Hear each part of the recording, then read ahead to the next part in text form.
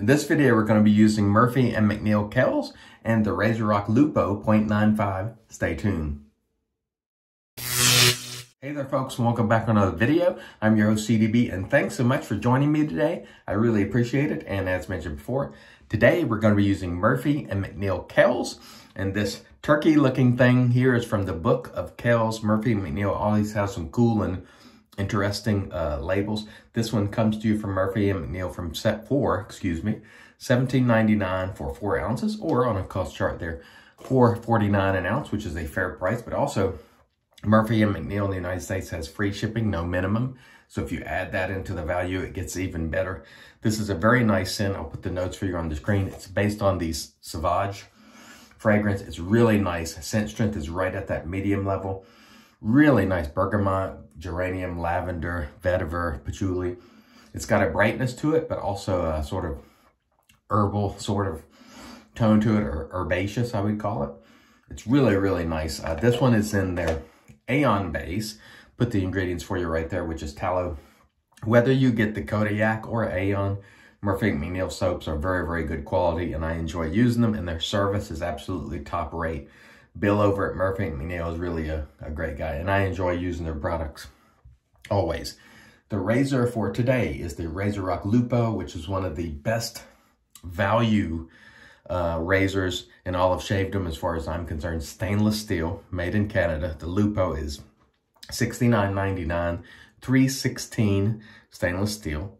This particular one has the 0.95 blade gap. It's a very good razor. They have different handle offerings. Again, the RazoRock stainless steel razors are some of the best values that can be had as far as I'm concerned, whether you're getting the Lupo, whether you're getting the Game Changer, the Hawk, the Mamba. All terrific shavers, all great values. So we look forward to using that today. And let's get right into it. We have about 24 hours growth. I know it's difficult to see in this lighting, but this is just plain water. Just misting the face to get a little hydration going. We have our APShaveco brush, and there is our lather, which is beautifully hydrated. I never have any problems lathering Murphy and McNeil. It is a terrific quality soap, and I really enjoy using Murphy and McNeil products. I've always found them to be good. I know some people really prefer the Kodiak base, which is the, it's got bare tallow in it. For me, and this is speaking only for me, either one is fine for me.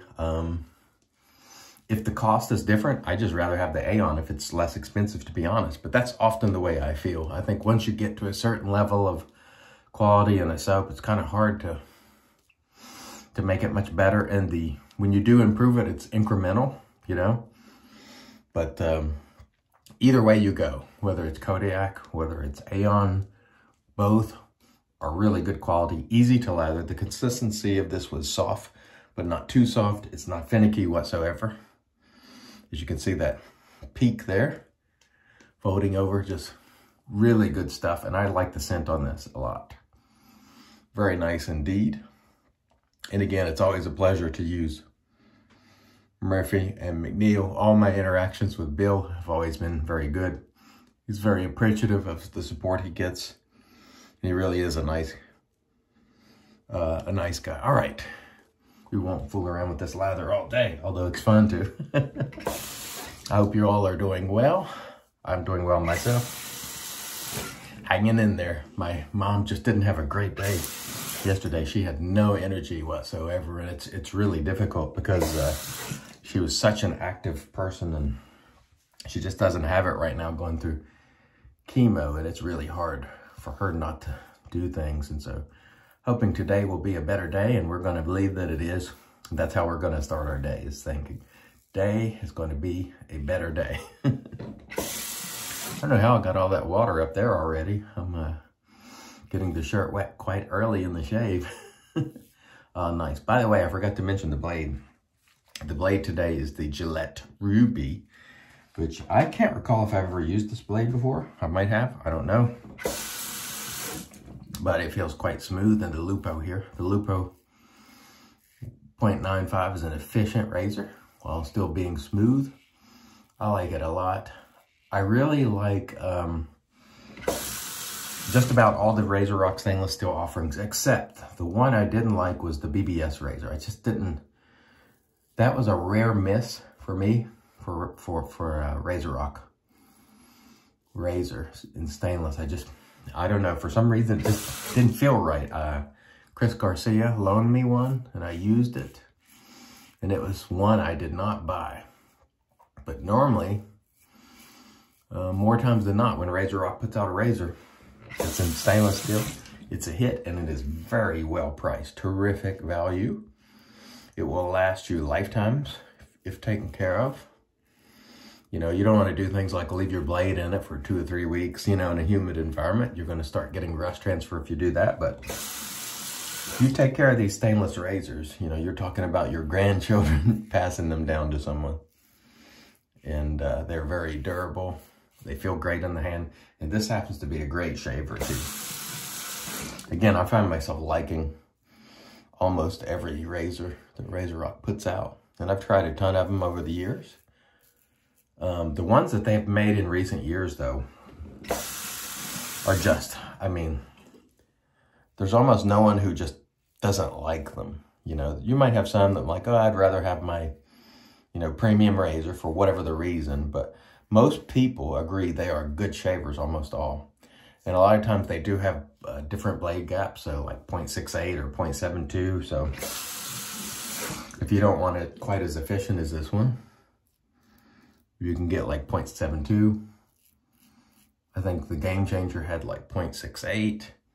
The Mamba had some different offerings as well. Like, I can't remember, maybe 0.53 and 0.70. I can't remember exactly, but all are great shavers and all are razors that I've kept. And believe me, you know, I've been through a ton of razors, ton of products generally. You've seen, I mean, there's over 2,000 videos on between this channel and my old channel. You can see all the, most of the things I've used over the years.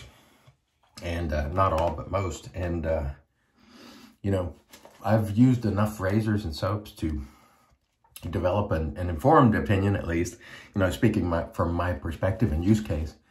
And I can tell you that the RazoRock razors, for the money, are terrific, terrific value. And so keep that in mind if you've been looking for a stainless razor and you want to get a lot for your money. RazoRock has been doing it for a long time, and they do it very well. We don't hear as much from Joe as we used to.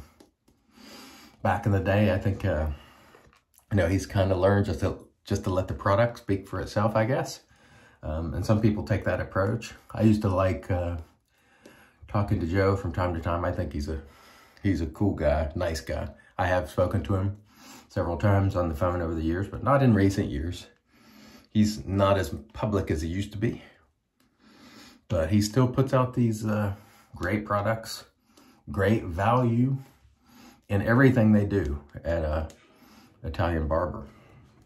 So there you go. Nice lather there. Very nice indeed. Really enjoying it. Could hear the water running there, so my dad must be up.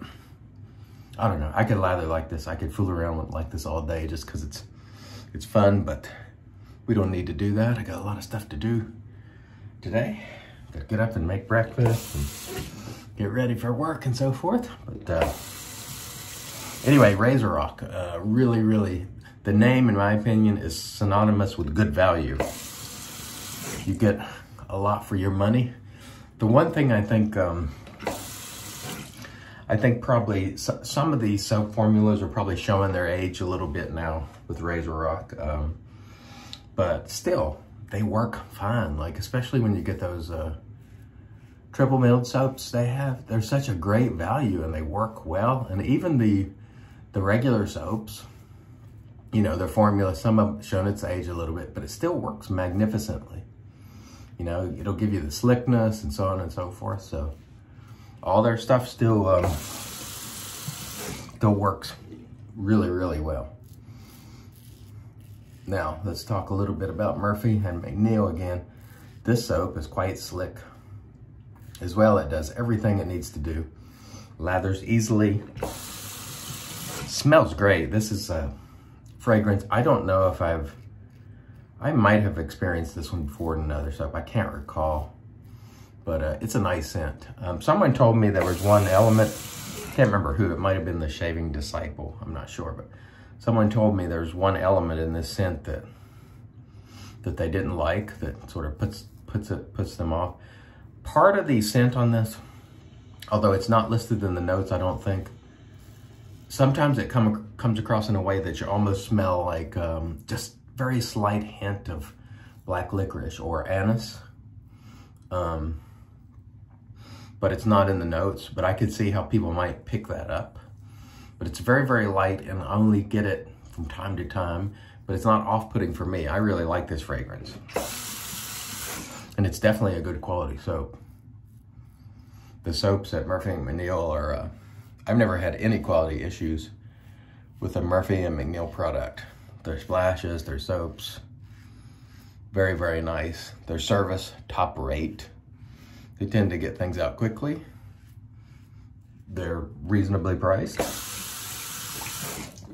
And they're one of my favorite brands to use. So whenever I get a chance to use Murphy & McNeil, I'm always happy about it. Happy to be supporting Bill. And this is a really nice soap. And one of the things about Murphy & McNeil, they have a lot of labels and names of their soap that are sort of based on Irish culture, and I'm of Irish descent in part, and I don't know a thing about Irish culture, sadly. I'm sad to admit that, but I don't, so I didn't know what the Book of Kells was. Just looked like some sort of old school turkey on the label. But Bill is sort of teaching us a few things about Irish culture and Irish lore and so on, or at least that region. And I appreciate that as well. Some of the names are a little bit hard to say. I have to look them up, like Kotchi, I think is one of them. And you're forced to look these things up, and then you learn a little something, and I think that's cool. But the products and service, hard to beat at Murphy & McNeil, excuse me. And plenty of residual slickness there. As you can see, that razor gliding really effortlessly with no visible soap left. That's residual slickness. And again, I'll remind you, if you are new, do not do this. Only shave in the areas where you have cream, because you can get into trouble. If your lather isn't on point and you don't have that residual slickness and you start doing that, you can get some irritation, so be careful. Know your face. That's the most important thing you can do as a traditional shaver. Know your face, know your gear. That will take you farther than any piece of gear. Just simply knowing your knowledge and experience means everything, really.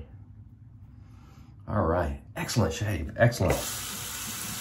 Just an excellent kit here today. All right, let me rinse, then we'll come back, get into the post. Stay tuned.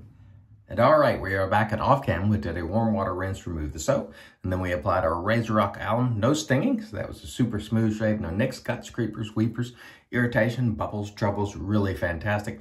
Following the alum, we did a cool water rinse and then toweled off with our Lancaster towel prior to applying the magic made by witches.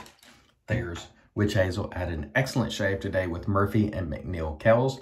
If you like the scent of Sauvage, pick this one up. Medium scent strength, very good quality, great service at Murphy & McNeil. Nothing not to like, in my opinion. The RazoRock Lupo, also absolutely outstanding, great value, loosely based on the Wolfman razor. It is a terrific shaver. It is a great value, fantastic. I do recommend it.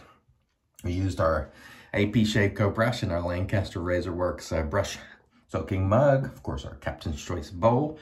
I'm going to close things out today. I'm hearing a lot of water spraying. I don't know what my dad's doing down there. But anyway, RazoRock Emperor aftershave, which I'm still working on. It does not smell like the soap. It smells like Creed Aventus, and I'm trying to kill this bottle. And when you get to the bottom of a bottle, it seems like you use more and more, and it just kind of lasts and lasts. But this is a very nice scent. I've had this one for quite a long time, and I've almost gotten it killed. Anyway, thanks so much for joining me today. I hope you have beautiful shaves today. Hope you have a beautiful day. Until next time, I've been your host, CDB, reminding you, it's your shave, do it your way. And as always, God bless.